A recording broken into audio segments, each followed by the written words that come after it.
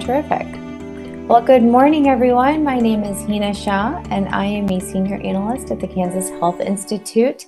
I facilitated some meetings during the task force and the working groups in December. My colleague, Carrie Bruffett, had filled in January, but I am back and ready and excited to be with all of you. We do have a few people in the room. We have working group members, we have staff, and we also have supplemental experts with us today. So I'm going to ask my colleague Emma to share our agenda for the day so we can go over it. Please remember, we only have about 90 minutes. It goes by really quick and we have a lot to go through. Your topic now for the month of February is rebalancing of home and community-based services. So last month you had your first topic, and this month you'll be working on this topic now. So you'll hear from supplemental experts and be able to discuss during this meeting. There are a few other supplemental experts actually that we will have, not just those that are on this agenda. So along with Dan Goodman, we will also have Lacey Hunter from KDADS, and then Shelly May, I apologize for the misspelling, it is Shelly May from Johnson County, will be speaking with us, and then either Shan or Emily from Blue STEM, the PACE program there. And so we do have a few supplemental experts this morning. Now remember that the goal is really to discuss the topic now, and we're going to develop recommendations at your next meeting in later in February. And so with that, I also want you to keep your meeting commitments in mind. So come ready to discuss and compromise. Let's keep our remarks succinct and on topic. Don't hesitate to ask questions, especially clarifying questions, and then I'll make sure we start and end on time. So to kick us off this morning, I want everyone to say their name and kind of their title or organization, and then briefly in like 1 to 2 sentences, what do you want everyone to keep really top of mind as you start talking about rebalancing of home and community-based services? So I will call out names, and I'm going to start with Dan Goodman. Good morning, everybody. My name is Dan Goodman. I'm the Assistant Commissioner for Long-Term Supports and Services for KDADS. Can you share the question again? Yes, it's just as we're thinking through this topic of rebalancing of home and community-based services, what do you want everyone to really keep top of mind as they're listening to supplemental experts and really talking about the topic area? Well, I just think it's important that we have a well-balanced system that serves both, give Kansans options in terms of where they want to receive their care, whether it's in a facility or community-based service. Thank you. Jamie, would you like to go next? Yes, I'm Jamie Gideon from the Alzheimer's Association. I'm the Director of Public Policy. I would say the main thing I want to focus on is to make sure that the services truly address the needs of Kansans and that they have access to those services as well. Thank you. Next, Jan. Hello, Jan Kimbrell, Silver-Haired Legislators, Morris County Rep. I want to be sure that we're understanding the rebalancing issues are now and not just, you know, I read some of this stuff, it's in the future. No, our future is now, and we need to get down to this and realize there's a big population of seniors, and we need this rebalancing now. Thank you. Thank you. Sarah? Sarah Schlitter, Director of Residential Services at Johnson County Developmental Supports. And I would just say really focusing on access to service as well as flexibility in service delivery. Thank you. Annette?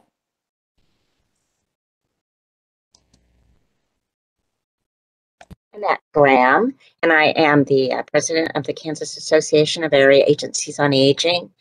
And my thought would be that to keep in mind and make opportunities for older adults and their caregivers so that their voices are heard and pay attention to what they say their needs are, what kind of services, what kind of programs, and where they want services. Thank you. Linda? Good morning, Linda Mowbray, Kansas Healthcare Association, Kansas Center for Assisted Living. I think for me, one of the biggest things to keep in mind with the rebalancing initiative and efforts is that all options of community-based service settings stay viable, stay on the table, specifically talking about assisted living, residential healthcare, and Home Plus. If you look through a lot of the literature that speaks about HCBS programs, Adult Day is mentioned, but those other three options that I just listed are not, and we need to keep our eye on that. Thank you. Sean Sullivan? Sean Sullivan, CEO of Midland Care Connection. I would just emphasize almost kind of what Linda Mowbray just did, but the reason that assisted living, Home Plus, residential care is often so important in the continuum of rebalancing is it provides a housing component that often is needed and is a gap in a lot of communities, and a little extra support that often is not there as well. So I'm going to add that in. Thank you. Thank you. Stacy? Hi, my name is Stacy Carson. I'm a registered nurse at Johnson County Developmental Supports. And I think what I would find very important is what others have kind of reiterated is making access to services equitable for all Kansas seniors. Thank you. Thank you. Tanya? Good morning, I'm Tanya Dorf-Brenner, and I'm the Executive Director at Oral Health Kansas. I would say just keep in mind whole person care and just everything that a person needs in order to be healthy in their lives. Just making sure that's a part of the conversation and in the thought process. Thank you. Thank you. Heather, is Heather Brown on by chance? Okay, that's all. Yes, I am. Oh, hello. There you are. Hi, Heather Brown, Johnson County Developmental Supports. I think as we look at rebalancing, I would just like to keep in mind that, you know, the population that receives HCBS services has some pretty unique needs as they get older and as they age. And I think that the way things sit currently, we're not in a position to best serve that population right now. So just keeping in mind unique needs as that population ages. Thank you. Kendra, are you on? Just want to make sure I'm not missing you. All right. And then Senator O'Shea is unable to make it this meeting. She sent me a note yesterday. So now I'm going to move on to some of our supplemental experts or other experts on. Lacey, did you want to introduce yourself?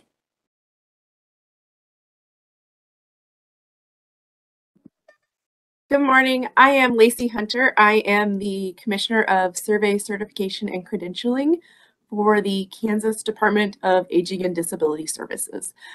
My commission oversees the abuse, neglect, and exploitation hotline that I will be talking to you all about a little bit today. Thank you for having me. Thank you. Shelley?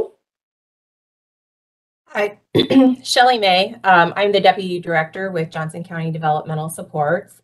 And the term rebalancing always makes me a little nervous because it indicates that there would be some savings captured somewhere. And I just want to, I don't think we can have a conversation about services without mentioning workforce and not being able to pay wages to attract self-directed personal care services across all waivers. And so I want that to kind of remain always in the back of people's mind that as the system, HCBS, the funding, and the ability to attract and pay workers is critical. Thank you. And then Emily?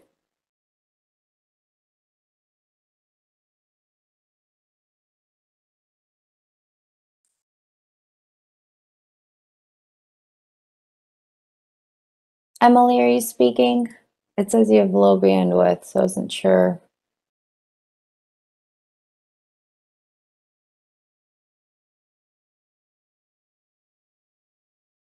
All right, Xavier, maybe you could work with Emily to see if there's another way to get her online. All right, and then I see a few others. So Stephanie from KDADS as well. Do you want to introduce yourself? Hi, my name is Stephanie Volek, and I am the Legal Division Manager for KDADS. I will be here to support Lacey in her presentation today. Terrific, thank you. And then I have a colleague, Emma Urich from KHI, who is on. And then Sean, do you want to introduce yourself as well? Yeah, hi, I'm Sean Marshall with Legislative Research, and I'm just here to monitor the conversation and see what you guys come up with. So. Sounds great. Have I missed anyone on the call? I think I've got a full screen of everyone. All right, Emily, are you online before I move on? All right, well, we'll give you a chance.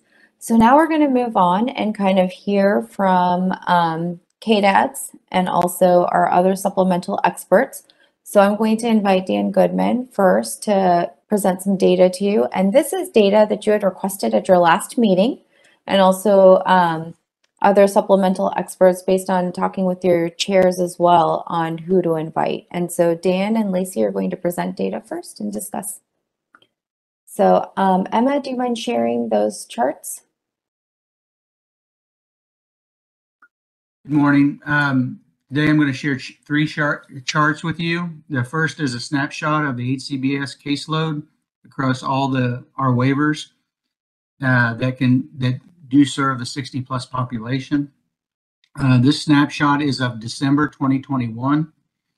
You will notice that there are 6,157 Kansans that were served on the frail elder waiver, 2,794 on the physically disabled waiver, 1,186 on the IDD waiver, and 161 on the brain injured waiver. So the total number of folks served in December was 10,298 60+ Kansans on the waiver, HCBS waivers.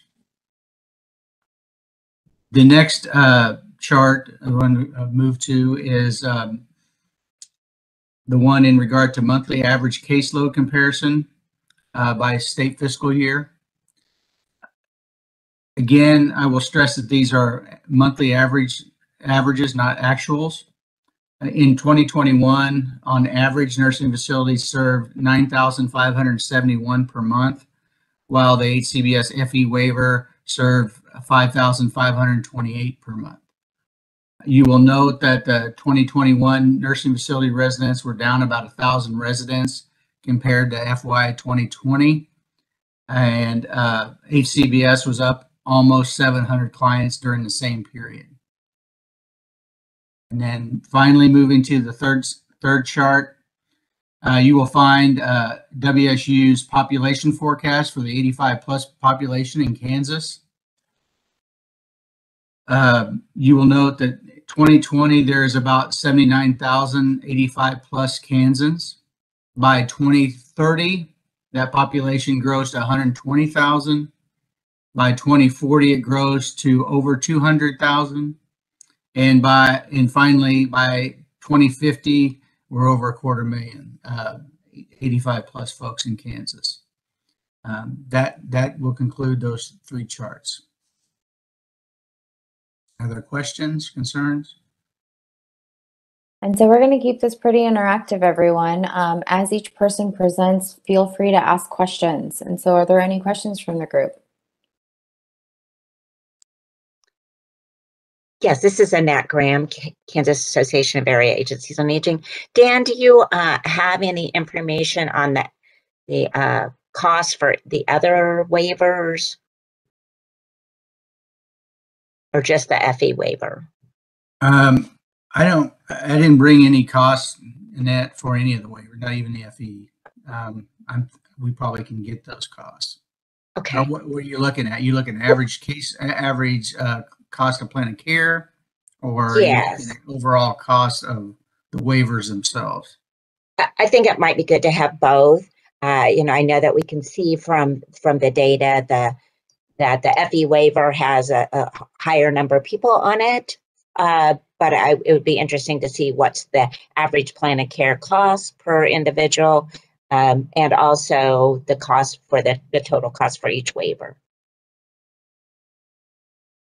For the 60 plus population. Just in general, that the total, the waivers. Okay. Yes. Okay. Thank you.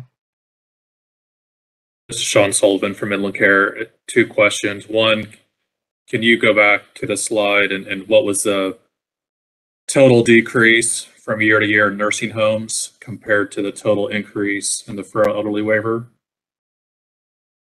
That was 1,000, about 9% less in nursing homes. And then what was the increase in the FE waiver from 20 to 21? Is that information you could get?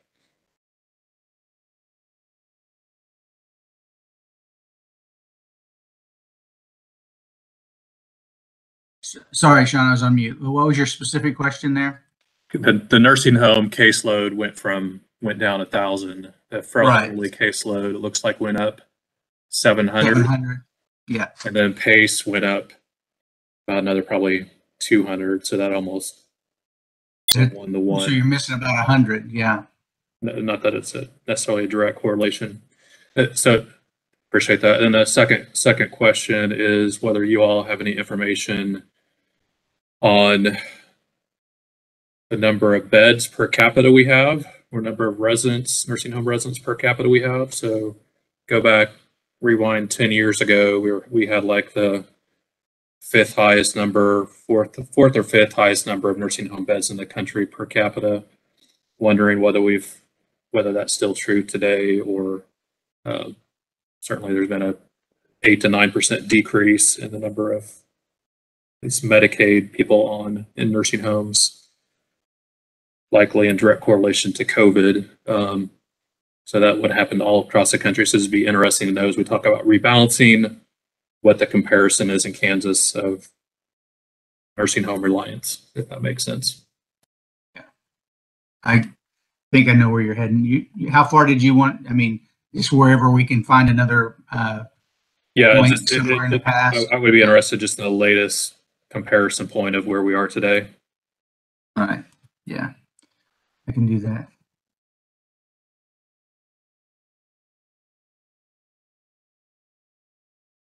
This is Linda Mowbray. My question is along the same lines as Sean Sullivan's, and it relates to that 1,000 individuals down from the nursing homes, the 700 up on HCBS caseload, as well as an increase on PACE. Is there any tracking mechanism across the MCOs to see if these are the same individuals, or if there is a percentage that is the same individuals that we actually have begun a rebalance? Or is this just completely COVID related, with new people needing care and choosing HCBS and people leaving or are passing away in the nursing homes? I'm not sure what the MCOs can provide us. Anything I would say, Linda, would be just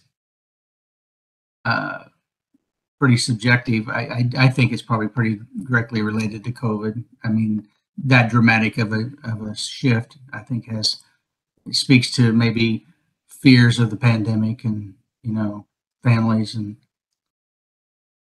Okay. So, I guess maybe reframing the question, Linda Mowbray, Kansas Healthcare Association, would be, what kind of data do the MCOs have about people that they have transitioned from nursing home to HCBS services, whether assisted living or in the community at large?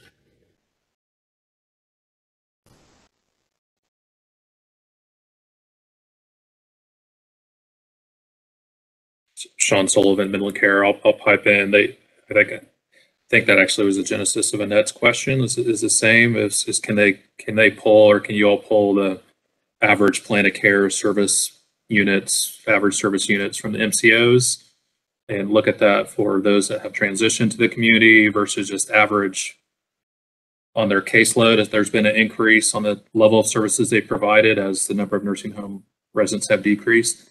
I could just say for the pay side of things, that has absolutely been a factor the last year and a half, is the needs of the people that we are seeing and the acuity of the people that we are now enrolling has increased significantly. So that's seen through federal data that we have of what's called HCC scoring or diagnosis coding that we have. So my guess would be the same for the MCOs, but it'd be interesting to see if that's true. Annette Graham, Kansas Association of Area Agencies on Aging. I think another data point that might be illuminating for this kind of issue about that change in the reduction in numbers of people at nursing facilities versus in the Medicaid population versus the HCBS FE program would be, and I don't know if we've looked at that data, the data from CARE, which is the Client Assessment Referral Evaluation over the last couple of years. I know that when we've looked at that, at the Area Agencies on Aging, we see a significant change there. And the number, if you start from 2019 and then go through 2021, you can see the change in the number of people seeking those assessments.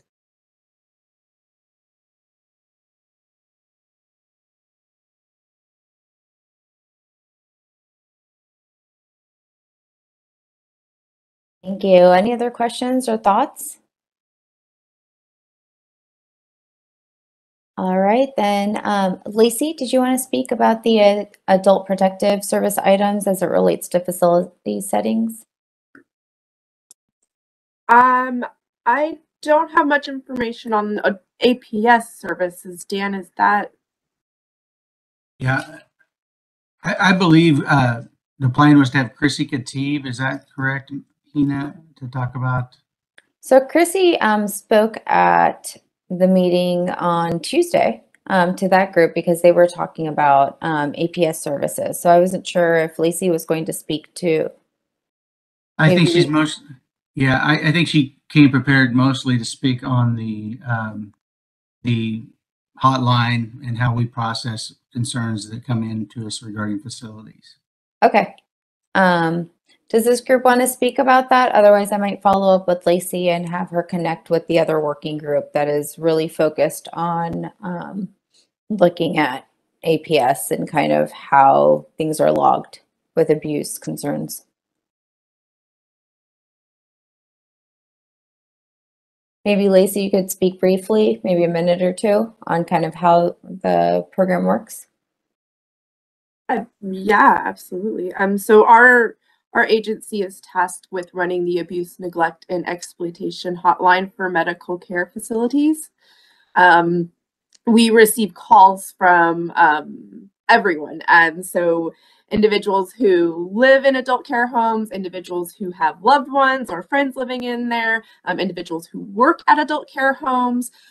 We do get referrals from the APS, our partners at the APS hotline over at DCF. So one of the things our hotline does is works with other reporting agencies within our state to make sure that when we receive a call that we're routing it to the right place, as do they when they receive a call. We all have that kind of mutual understanding and working relationship. When we receive calls, one of the first things that we do is identify for what reason they're calling, and to ensure that they are calling regarding an individual who is residing in a medical care facility, and it is not an individual within the community. That is probably one of the big breaks between us and APS is on where you go to call. So once we've identified that they are in fact referring to an individual living within a facility, our hotline is staffed with registered nurses.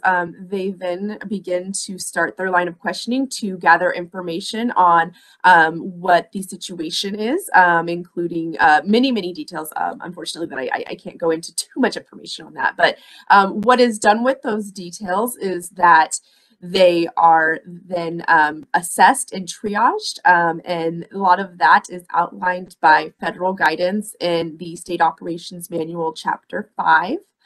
and they are assigned a triage level anywhere from immediate jeopardy and then down to non-IJ low. And then we have things that are of no action to us, which are things like referral to another agency. Things that happen immediately when we do receive a allegation of abuse, neglect, or exploitation is we do make sure that those referrals are sent to the local law enforcement as well as the Attorney General's office for them to do an investigation as well. Is that a bit of a, I can keep going, I could go on forever, but I don't want to keep you. No, thank you, Lacey. That actually is a topic for the other working group, and I apologize that we crossed wires on this. I will invite you to the next working group A meeting about this subject matter in January 25th when they're putting their recommendations together. But I will move this working group on to continue to talk about rebalancing of HCBS. So thank you for your time. I'm going to invite Shelley May, actually, if she wants to talk about kind of aging and the IDD population and any recommendations or areas of improvement that she wants to discuss. Thank you, Ina.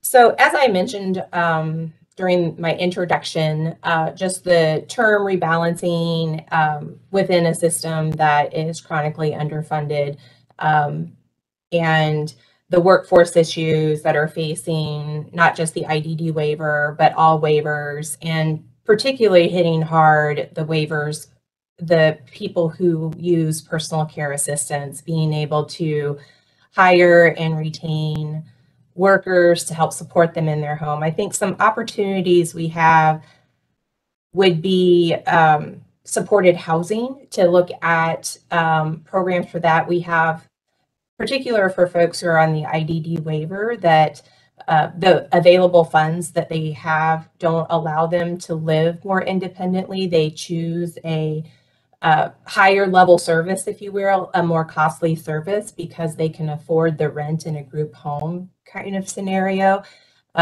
Within the IDD waiver, there are very few service descriptions.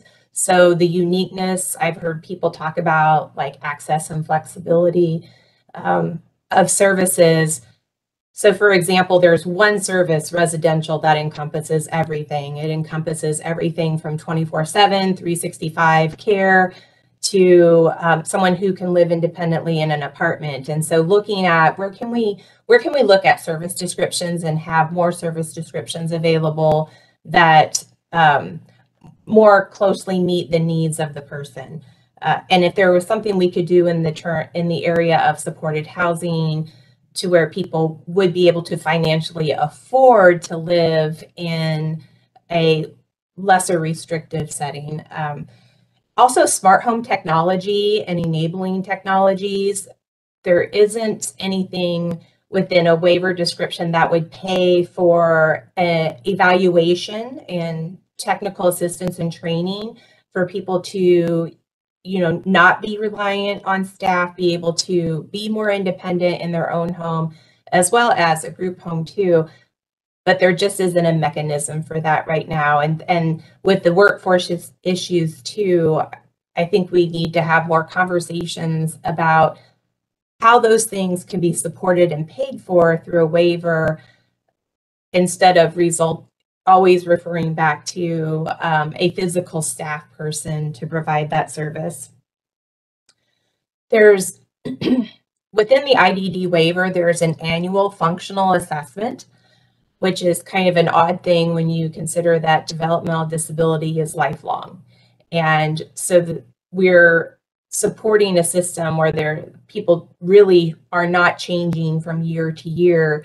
And so I think looking at, is that annual functional assessment really valid and needed? And is that a place where we can capture some savings if we're not performing? Maybe we can do it every 10 years, just because people don't tend to change a lot when they have a developmental disability. The tool that's being used to, it's long been kind of criticized of not really assessing true need or level of service required. There has been some work going on at the state level to look at a different tool, but that has stalled over the last couple years. And so I think continuing to look at really what's the best functional assessment that we can use that more accurately captures someone's level of need, and how often do we really need to do a functional assessment for someone who has an intellectual and developmental disability. Another area is behavioral health needs and opening up services across waivers that are inclusive of behavioral health needs. So not just on the IDD waiver, but other waivers having that more kind. I heard that too in some of the introductions, kind of the whole look at the person and evaluating all of their needs. And I think having the expertise within the waivers to also address those needs and not having to constantly seek outside of the system to find that resource. And then sometimes that resource is not what the person, the behavioral health that's being offered is not geared towards folks who have an intellectual and developmental disability, and there's a lot of barriers to accessing the care and support they need. Home health was also something that was piloted in IDD, and I think it had some value. The project didn't have a lot of success, but I do think there were some lessons learned from that. And the kind of the targeted case management, the way it's set up right now with it's very restrictive and also doesn't look at kind of the whole needs of the person. You get stuck in these kind of billing silos, and to not have like that unit billing, but look more comprehensively at like a monthly encounter so that people's needs are met. So there needs to be some overhaul of the targeted case management, and how can we have a service that more comprehensively meets the needs and can help someone with their future plannings, and being flexible with the future plannings and person-centered support planning that occurs with the IDD waiver. And I think finally, just I can't say it enough with the personal care assistance. Right now, it's the service, if somebody goes to a 24/7, 365, care, or they have their day services and their residential services all under the waiver, that's so much more costly than personal care services. And the more we can do to help people utilize that lesser expensive service that allows them to stay in their home, in the family home, as long as they can successfully, that will overall benefit the system. We have just a fraction of people on the IDD waiver that are in residential services, and it's the most costly service there is. So if we can't support people in their own home or in their family home, they're going to move towards that more costly service of residential services. So I would say just looking at the descriptions, having more unique descriptions of services that people can get. We have these big lumps of like just day services that encompasses everything from coming to a center to working, independently on a job. Same way with residential, it captures everything from living in your own apartment to living in a group home. And so people are kind of moving towards those more costly kinds of services because that's what's available in the waiver descriptions. And so yeah, more uniqueness, more service descriptions, increasing rates as much as possible to be able to attract and retain workers, really looking at that personal care assistance, smart home technologies, enabling technologies, the supported housing, a better model for targeted case management, and really looking at that functional assessment tool and behavioral health needs. And I think also looking at considering in the rebalancing the impact on physical health and ER usage and preventing hospitalization. It's always surprising to, I've been in the field for a long time, and we're still talking about a waiver from institutional care when around 5% of people with IDD are actually in institutions. And so 95% of people are choosing home and community-based services. And it would be really nice to move forward to not talking about a waiver from institutional care, that just talking about community services and not applying institutional rules and regulations to people who are living in their own home. So I hope that's helpful and kind of what you were hoping for this morning, but I'm happy to answer any questions that you might have. Thank you, Shelley. Work group members, what questions do you have?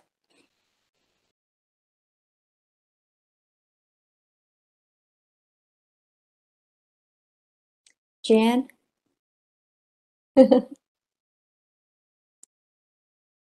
Hello.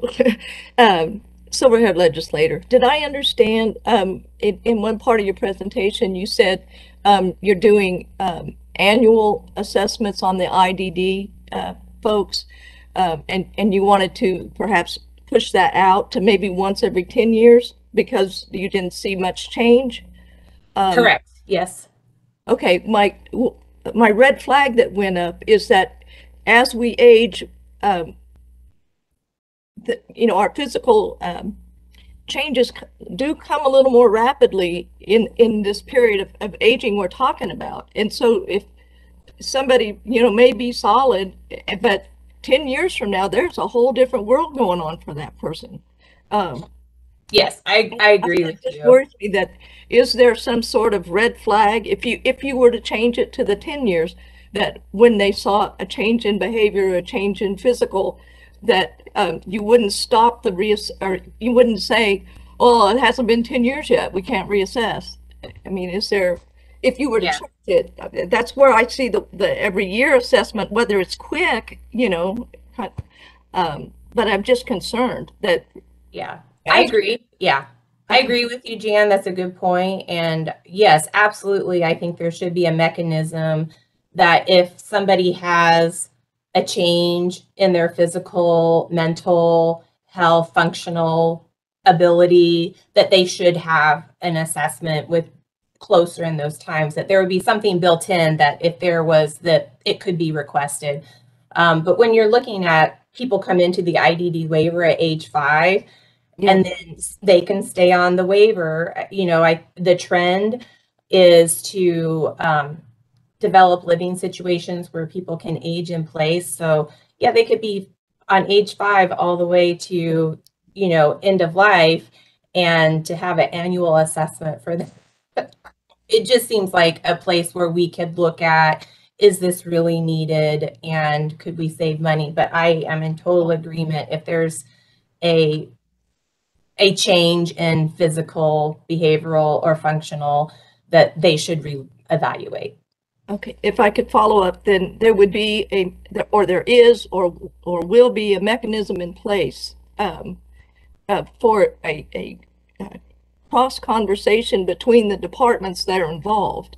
So the nursing home and the doctor, I see miscommunication or no communication between the different groups that are caring on the list for caring for a resident or a person at home.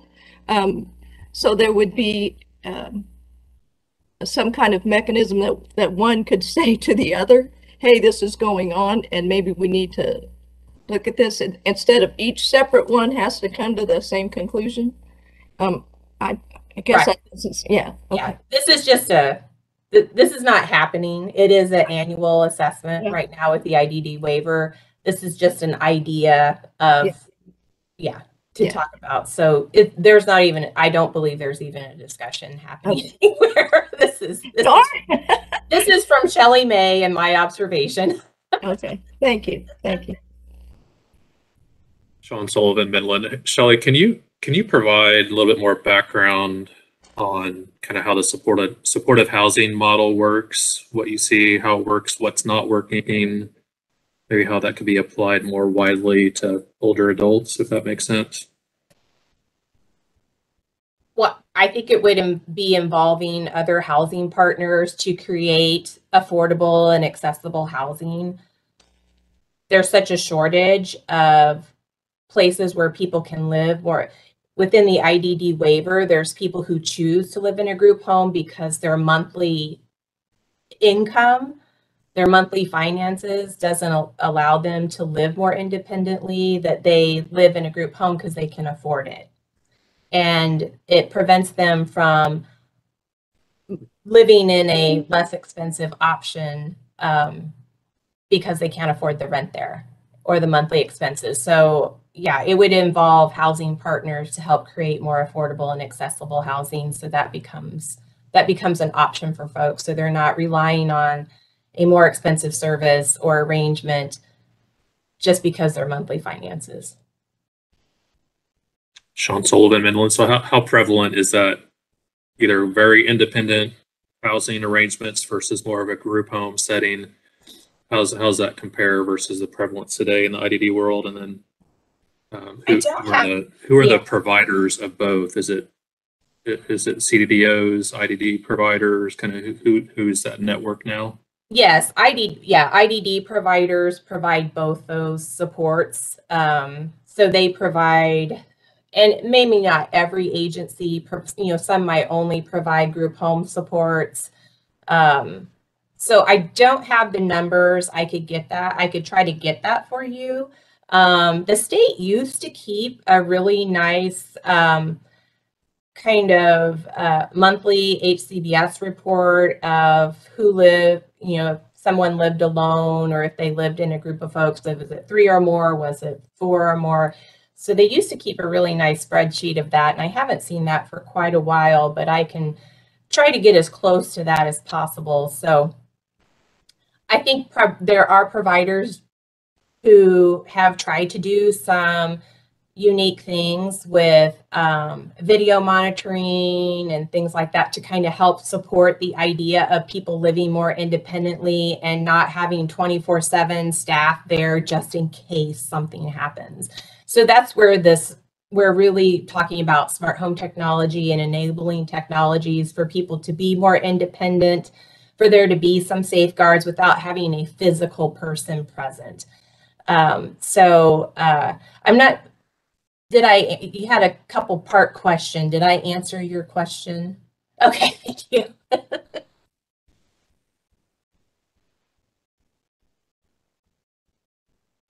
Any other questions or thoughts? Yeah, this is Annette Graham, Kansas Association of Area Agencies on Aging. And Shelley, thank you for that. I mean, you bring up some great topics that are really, and issues that are really cross-cutting for those 60 and older. So for individuals with IDD and then other populations, older adults with physical disabilities, and then the frail elder, those functional impairments. Certainly what we see is that need for affordable, accessible housing cuts across. And even for the FE waiver population, age 65 and up, a lot of issues related to housing is there's very few assisted livings and homes plus that are affordable. So even if they have waiver services, they have to pay for that housing. And often that really is a significant barrier. So finding affordable, accessible housing for this population can result in people seeking nursing home level care when they could be served through a waiver or the PACE program or others. But if their income is low enough, they can't afford that housing, they can't find it, or it's not accessible. So some really good points. And certainly that whole issue of smart home technology and how do we amplify that and find other opportunities to bring that into these programs so that those technologies are helping people at 60 and older to continue to remain in their homes, because we know that workforce shortage is only, it's going to continue. That's a big challenge, and a big challenge in, rural Kansas and across the state. So thank you for your presentation today. Oh, thank you. Thank you. Any other questions or discussion around this topic? All right, so then the last topic that I have that wasn't on your agenda actually is around the PACE program. KDADS is working on expanding it, and so we have Emily. Were you able to join now? Do you want to introduce yourself?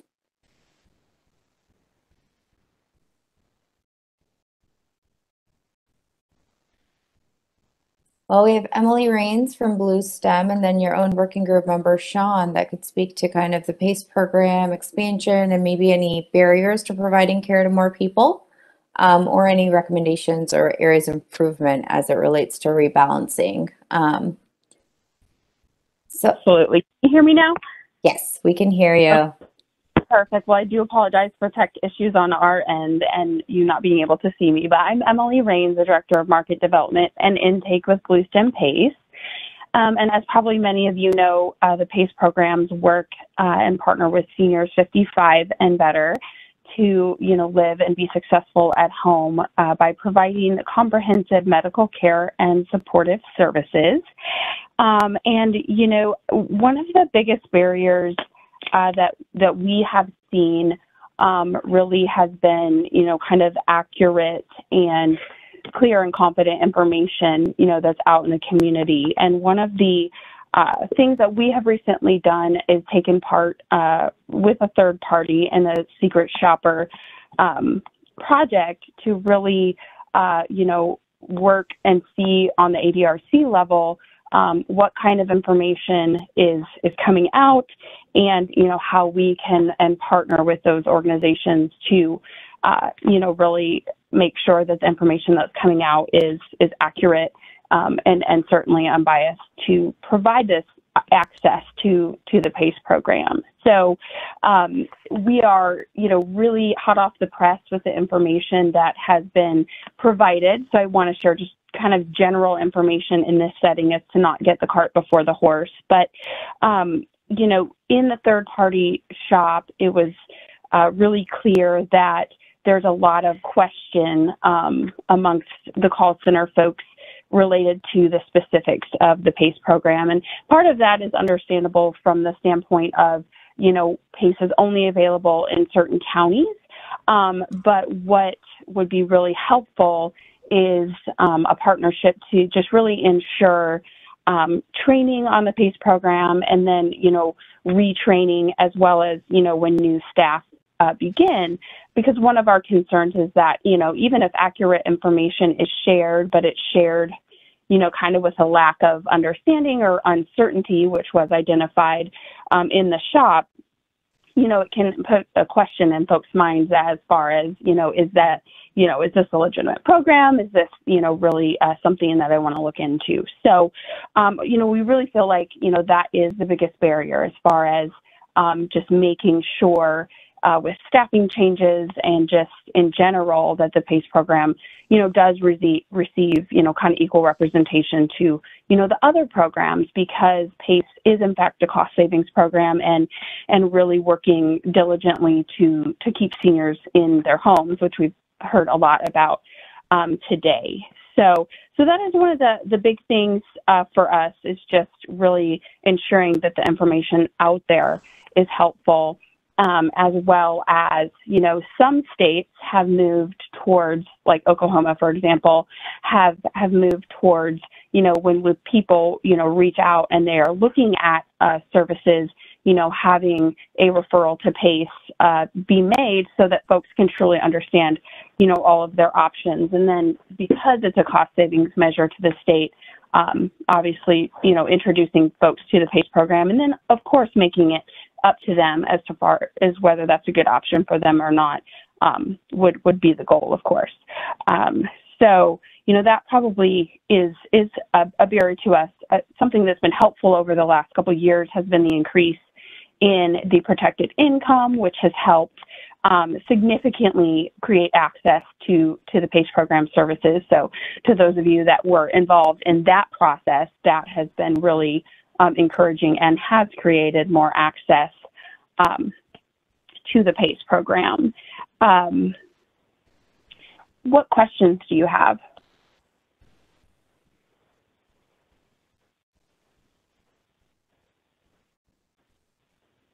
And Sean, this is Sean from Midland. Yeah. If it's helpful, I have a couple of slides that I do for legislative presentations just to give a background as to what PACE is and the history of it in Kansas and where we're expanding. So if that's helpful, I could do that for 2 minutes. Yeah, do you want to go ahead and share, Sean? I was just going to ask you if you wanted to chime in as well.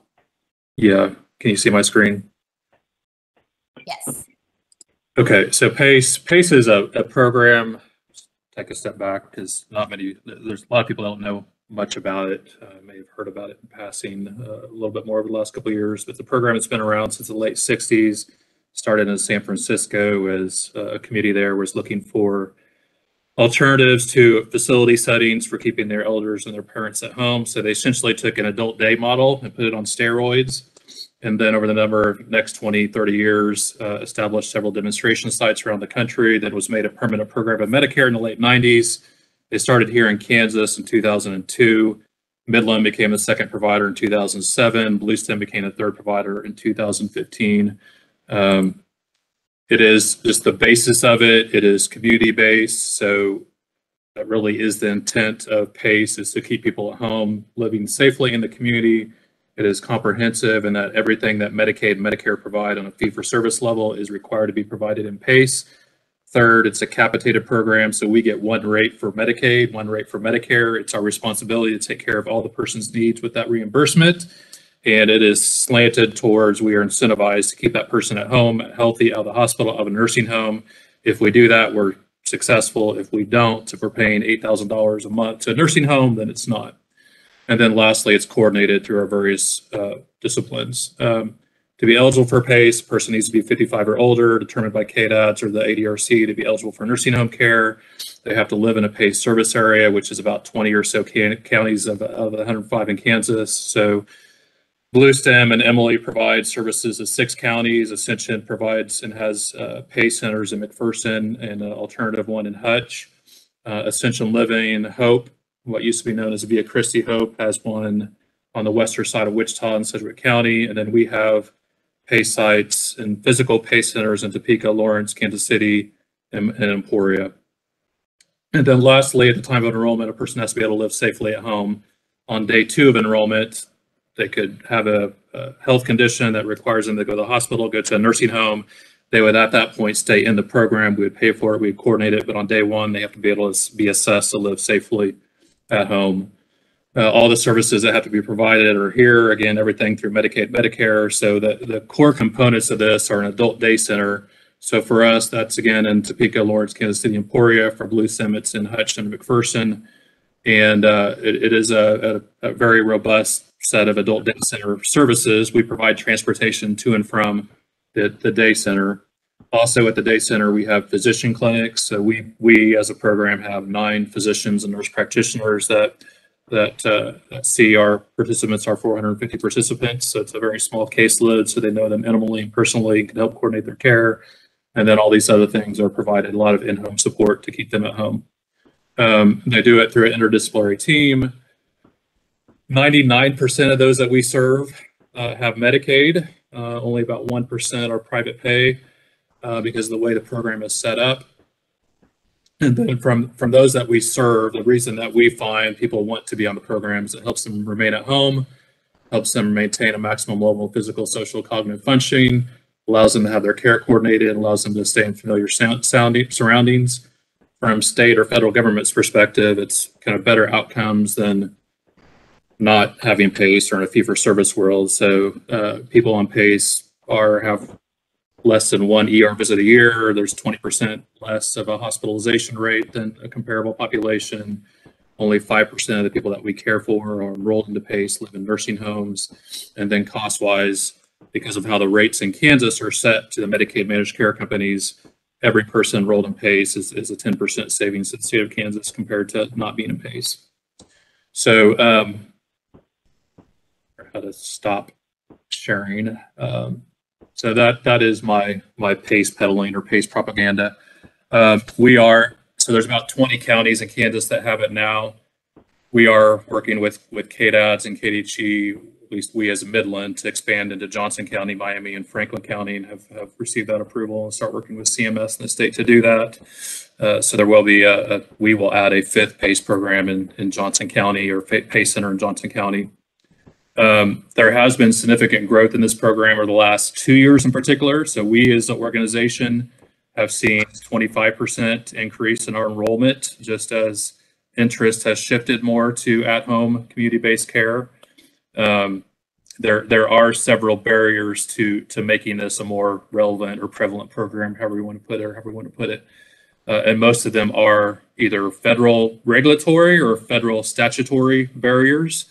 The first big one is that because of the way the financial system works, that again only 1% to 2% across the country, and that's true for in Kansas as well, are not on Medicaid, because the federal rules require a person that is not on Medicaid to pay the state Medicaid rate as a copay. So if you have someone living at home, even with all the services that PACE provides, they're going to have a hard time being willing to pay the $3,500, $3,000, whatever it is, to continue to do that and to go on to PACE. And then the second thing is we are also a Part D provider. And for whatever reason, which doesn't make much sense at the federal level, they require PACE participants, if privately paying and not on Medicaid, for that 1% or 2%, to pay $850 to $900 per month to be for a Part D PACE plan, compared to what a person can get it for $40, $50 on the private Part D market. So that also is a significant barrier. There is proposed legislation, actually, that was introduced yesterday by Senator Tim Scott and Senator Bob Casey for a PACE Expansion Act that would eliminate those barriers. So we'll see what happens with that. And then at the state level, again, it's all mostly federally driven as far as barriers. But I think as barriers are addressed and loosened and things open up, I think over the next 6 months to a year to two at the federal level, and it becomes more of a prevalent option for people other than those who are on Medicaid. Although we absolutely love serving the group that we do now, or as it becomes more tenable to serve in PACE area, in rural areas, which there are limitations now at the federal level. What would help PACE providers is really a day center component, and also kind of a supporting housing, particularly in rural areas, for it to be more of a prevalent option. So there just are not, as I think has been noted in this work group in previous meetings, there just are not a lot of day center options in a lot of places in Kansas. So we provide that in our PACE centers, but it's just not a lot out there other than us and a few others in metro areas. So if we were able to find existing providers, whether it be clinics or hospitals or nursing homes or IDD providers that were willing to open up and allow, whether it be a frail elderly day center option or a PACE center option, and retrofit some of what their settings were to day centers, that actually would be I think a huge plus, particularly in rural areas, to be able to better serve people at home. And then the supportive housing also is a big piece as well. That's a little bit harder to crack, but I don't know if that helped or not, but that's kind of what we see within Midland as kind of both an overview, but also as both state and federal barriers. Thank you, Sean. Work group members, what questions do you have? Especially implications to rebalancing HCBS services. Annette Graham, Kansas Association of Area Agencies on Aging. It's a question for both Sean and Emily, and thank you for presenting this information today. But do you have, so that's good to know, Sean, that over the last couple of years, there's been a 25% increase in those served by Midland. Do either of you have like statewide numbers of how many people are being served under the PACE model in Kansas? Sean Sullivan, Midland. It's believe right now between 850 and 900, somewhere in that range. It's increased by probably 150 to just at Midland alone. We've increased 150 to 175 in the last 2 years. So the others have been a little bit less than that. So it's somewhere in the 150 to 200 range.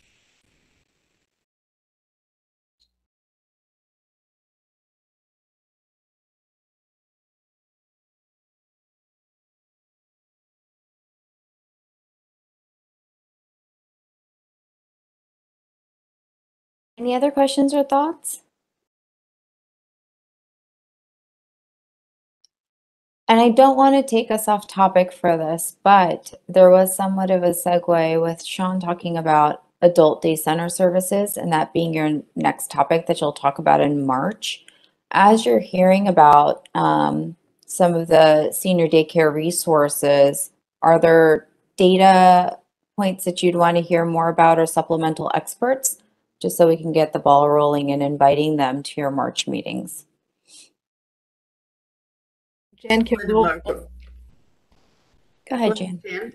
I was wondering, when the community that I live in, we have a senior community center, and we have a meals program from Area Agency on Aging.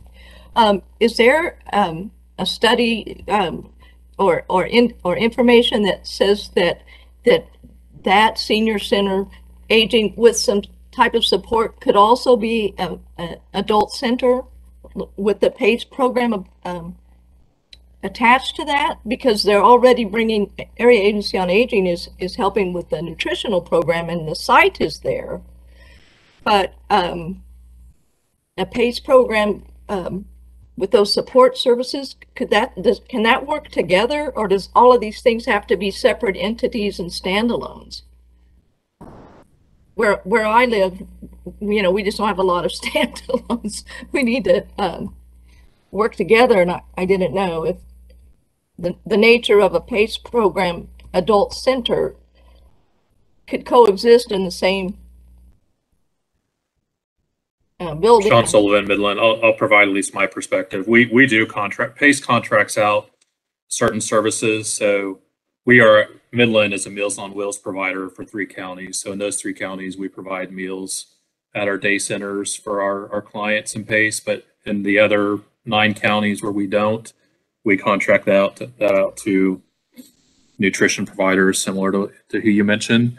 I do think that especially in rural areas, we have to figure out ways to be innovative, and that is to work with AAAs, work with senior centers, work with existing providers to bring those constellation of services together so they're all available. And I do think the day center, as I said earlier, is a huge component of that, for either people with dementia or just caregivers that need a break or just a little additional support that is needed. It's a huge component of the PACE program.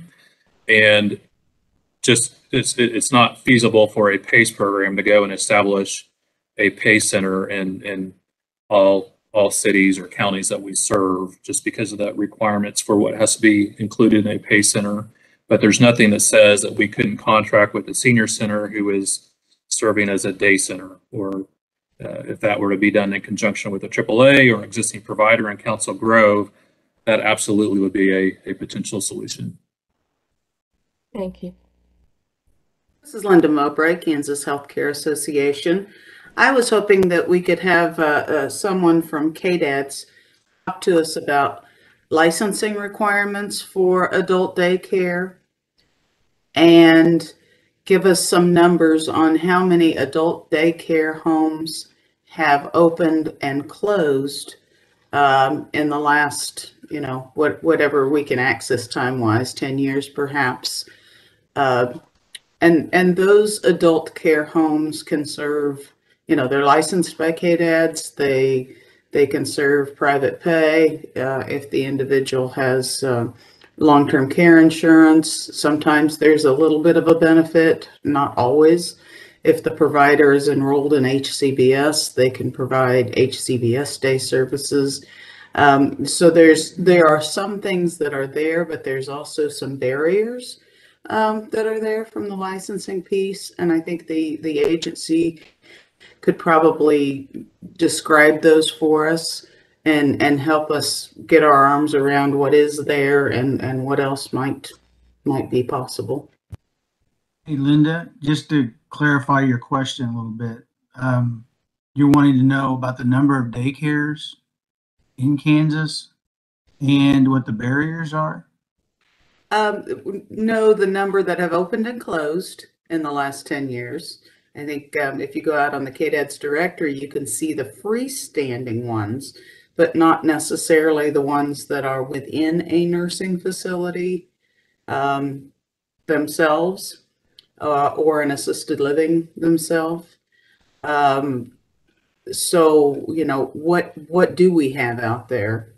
And then what would be the barriers from partnering with a meal site to provide that type of day services, not necessarily PACE clients, but for other types of clients that may be using or would be able to use a freestanding or you know, a day center in a nursing home or whatnot. What are those barriers to, I don't know, licensure or multi-use?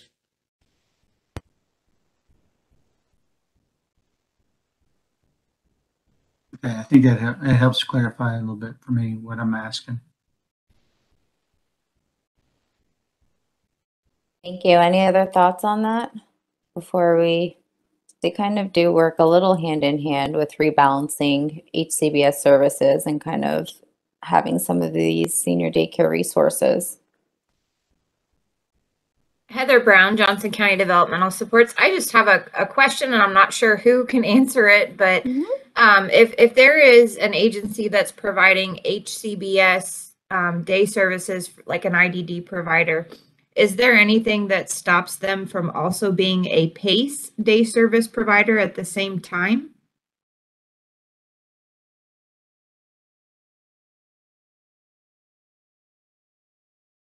Sean Sullivan from Midland. So there's nothing that would prevent, that I'm aware of, a PACE program from contracting with an IDD PACE day center provider, to answer your question. So I don't believe there would be.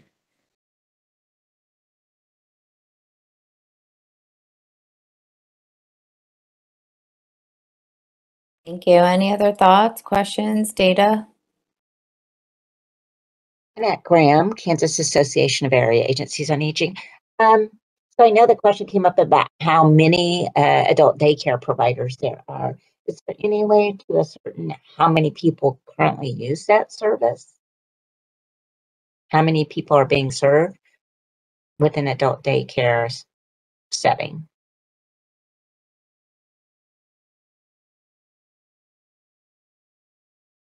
I can circle back, maybe Dan with KDADS, to see if that is a data point that's collected there, especially around licensing as well. Yeah, I'll put that on my list. I also, just to kind of circle back around on one of the questions that were asked earlier, someone asked about the number of units for clients that were transferring from nursing facilities to community. That may be an opportunity. I think MCOs probably directly responding to that would be best.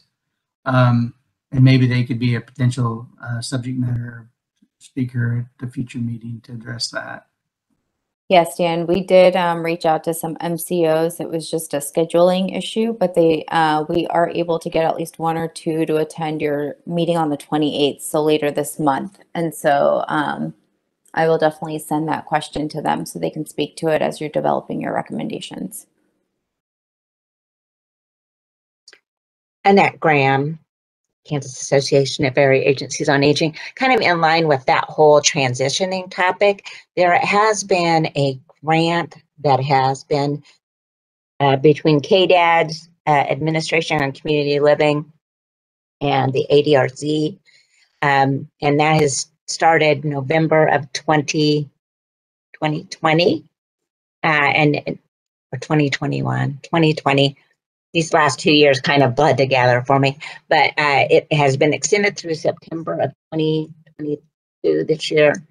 And it has been focused on transitioning individuals out of the nursing homes back to the community. It is a fairly small program, but I don't know if that might be helpful for people to hear, because it's been pretty successful, and it is for individuals that are both on Medicaid and in private pay.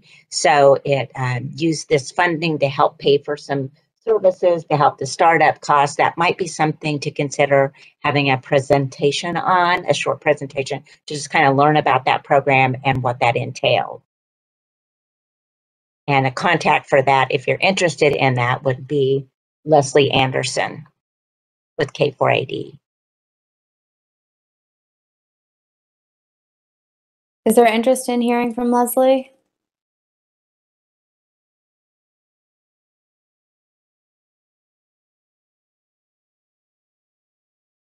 Linda Mowbray, Kansas Healthcare Association. I do think hearing from Leslie would be a great idea. I'm not sure if Annette is speaking about what we used to call Money Follows the Person program, or if this is a different grant. But there had been a program, Money Follows the Person, that worked on transitioning individuals from nursing homes to the communities. And there was some success to that. It wasn't utilized it didn't have high utilization, but if there is a speaker out there, you know, and again, it would probably be someone from KDADS that could speak to that historically, I think that would be valuable information too. Annette Graham, Kansas Association of Area Agencies on Aging. Linda, it is somewhat similar, but it was a COVID specific grant that came down through the Administration for Community Living. So it did provide some enhanced funding to help pay for some things. So it's somewhat similar to Money Follows the Person, but there was a lot of follow-up and assistance and coordination at that point of contact. There was some additional screenings that are done on the individuals once they're referred. And that transition is not just for older adults, although the primary, the majority of people served have been old, but it's been opened up to people of all ages, and whether they're on Medicaid or private pay. So that's some of the difference there. Yeah, and I just to follow up to Annette a little bit, I think that would be an opportunity for Leslie and K4AD to speak to that topic in general. The Money Follow the Person and in some of the new stuff that AAA is doing. So maybe that'd be an opportunity for Leslie to present on Money Follows the Person and the new option as well.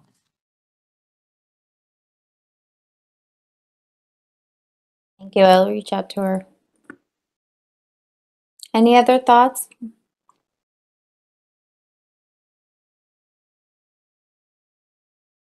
All right. Well, coming back to rebalancing of HCBS services, I know that we attached the SWOT analysis to your agenda. So before I kind of have you guys go around for some closing thoughts on, you know, one thing you might want to highlight or add to the SWOT analysis based on what you've heard today and the discussion you've had today, I do want to give a few administrative updates. So one, you will be meeting next on February 25th. And that will be when you are putting together your recommendations on home and community-based services, so along this line. And then on March 11th is when we'll talk about the senior daycare resources at that point. Any questions on that? If you aren't able to attend a meeting, definitely let me know. Supplemental experts, thank you so much for joining us. You are welcome to come to that next meeting if you want to provide any input with the recommendations as well. But I am going to ask Emma, is I think sharing the screen now. And so if you want to go back up to the SWOT analysis, as we have about 15 minutes, you can expand a little bit here too. But I want you to look at those strengths, weaknesses, opportunities, and threats. And as I call on your name, really think about one thing that you want to highlight in any one of these areas, and if there's anything you want to add to the SWOT analysis after today's discussion. So I'm going to start with Sarah and have her kick it off. Okay, let me think here. Let me see. Can you repeat your question of what you want us to kind of share? Yeah, so take a look at that SWOT analysis. Mm-hmm. And what's one thing you want to highlight in it? And also, or what's one thing you want to add to it after today's discussion? Is there anything that's missing? So we're going to use the same mechanism as you did in January, where you're going to use the SWOT analysis to really think through your recommendations. So is there anything that you heard today that you would want to add to this, or that you really want to highlight so people keep top of mind as they come in to put recommendations together at your next meeting? Well, I really like the idea of maybe sharing resources or looking to see if we can be creative.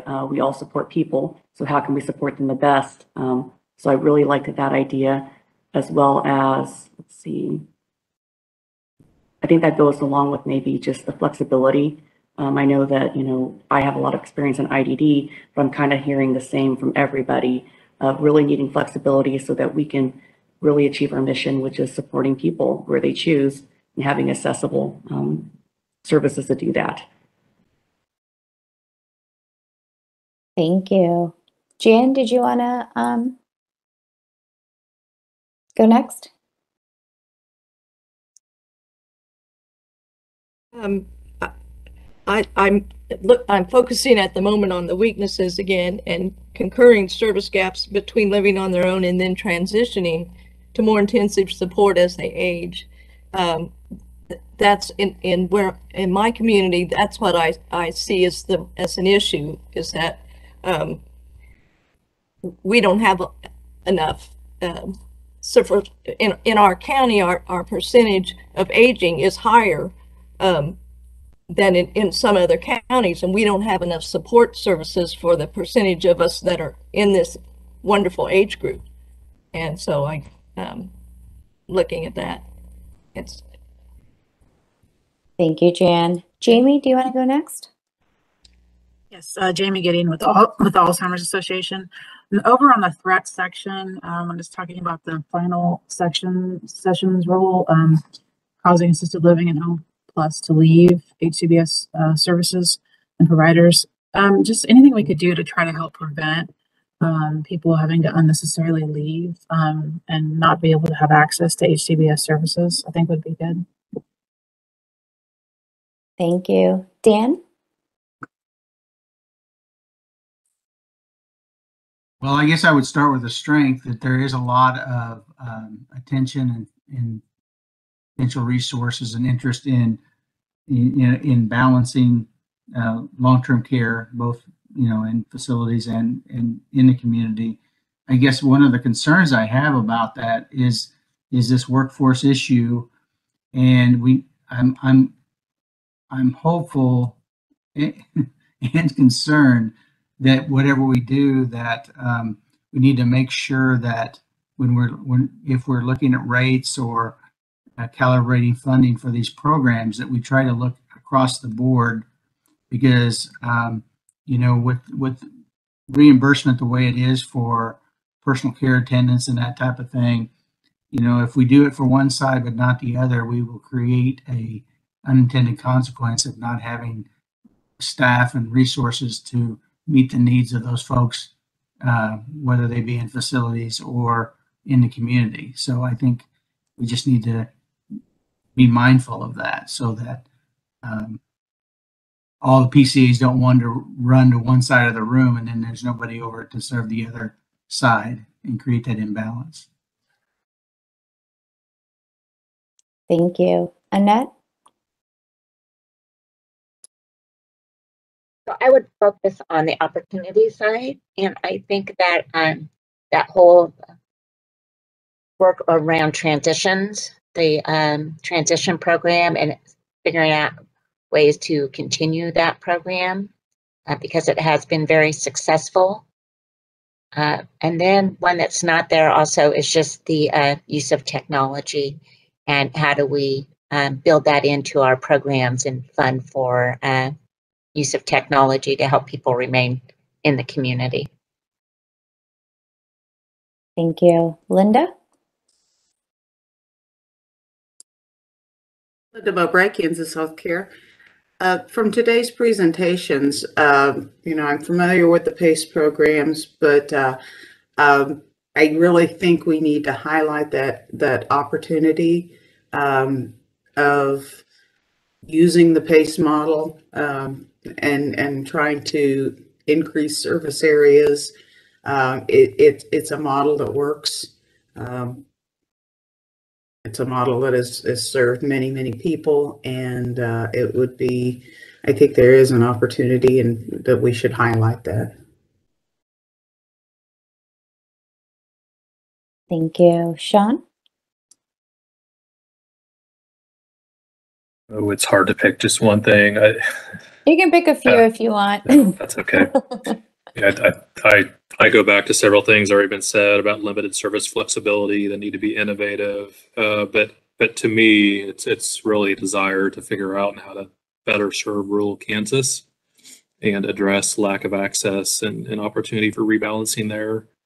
And there certainly is a need to connect additional services, or to have current providers, again, whether it be hospitals, nursing homes, AAAs, senior centers, kind of be how to be better innovative and provide day center services or transportation or whatever else. But there also is an element, where I'm going with this, there's an element of kind of care coordination, or a robust care coordination model need that's there as well, to be able to connect those constellation of services. So all that to say, I would add in as an opportunity for robust care coordination as a need to connect services and be able to keep people at home, kind of taking the PACE model to non-PACE areas, if that makes sense.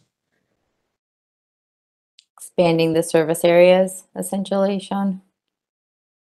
All right. Yeah, but I don't know that even would necessarily be expanding PACE service areas. That would be great, but what PACE does of care coordination and connecting services and coordinating, integrating care, that can be done outside the PACE model. But it does. There's a huge piece with care coordination that is needed that I'm not sure is there in a lot of places. So I would stick with the care coordination theme, would be kind of my short bullet point.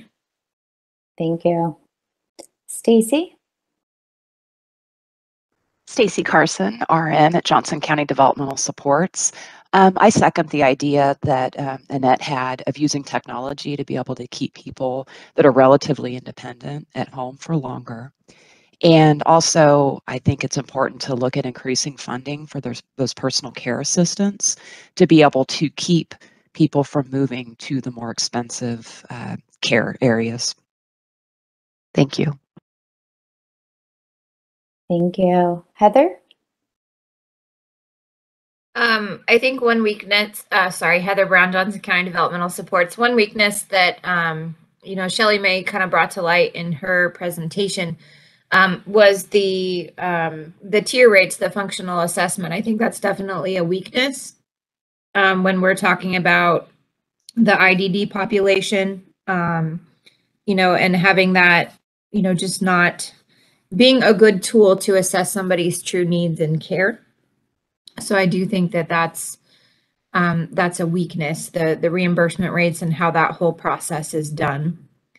To end on a more positive note, because I don't just want to focus on weaknesses, something that's really sticking out to me on the opportunity side, we've got a couple bullet points there. I think it's the 5th one down now, but access to the same services. So when I asked the question about, can an IDD day service provider also provide PACE? If that is something that can happen in conjunction with each other, I think that could help more rural areas. But I also think that, that's an opportunity to for providers to get more money coming in, more revenue generating from reimbursements and things like that. And I know that could be applied to enhancing those services more. That could possibly be used to enhance staffing pay and help with the retention and workforce issues. So I just think that that's a great opportunity that should definitely be explored. Thank you. Tanya? Nice to go towards the end. Tanya Dorf-Brunner, Oral Health Kansas. Building on what everybody else is saying, I think I'm really struck by it's close to the end of the opportunities list there, the services that can be shared with HCBS and non-HCBS recipients. I think it's built. It's a variation on the theme of what everybody else has said. That what can we do to meet people's needs, and regardless of the category they may fit into, or the fact that there's a waiting list, or any of those things. What can we do to share services? What can we do to make access a lot easier, kind of in all senses? So I think it's all variations. I also just highlight that all the PACE pieces as well are important. So thanks. Thank you. And Emily, I know you haven't had a chance to really look at this, but did you want to say anything as a supplemental expert after looking at some of these and the discussion taken?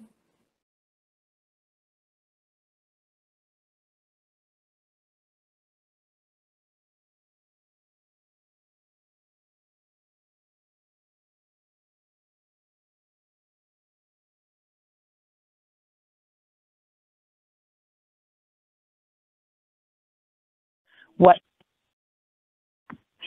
Can you hear me now? Yes. Okay, sorry about that. What I was saying was, having not seen this before, just to see the SWOT, the things that you guys have identified as being, certain things that PACE would identify as needs that are shared amongst waivers. So that is really, really interesting to me. And I think just my one thought as far as, the waiting list for HCBS services, in at least the Bluestem PACE territory, a PACE referral could be a great opportunity, while someone's on a waiting list. So maybe, the IDD or there's another waiver that's, the best fit, but could we serve individuals even if for a, gap filling time with PACE services while they're, waiting for something else. And I don't know how that works as far as, them being taken off the waiting list, but it would be interesting to find a way to serve folks while they're in the waiting, whether it's PACE or other services or programs you all are aware of. Thank you, Emily, and thank you to all of the working group members for a really robust conversation on this topic area, and really thinking forward to the next topic area as well, so that we can have good discussion for that as well. And they do somewhat overlap a little. Be prepared next time. We will be using Google Jamboard, so computers are usually better to be on for that one. And then again, we will use the SWOT analysis and start forming recommendations. So come prepared with recommendation language as well. And we will go through the exercise. Any questions for me before we depart? Well, thank you all again. And again, this is the Access to Services Working Group for the Senior Care Task Force. And thank you for a terrific meeting. We will see you later this month.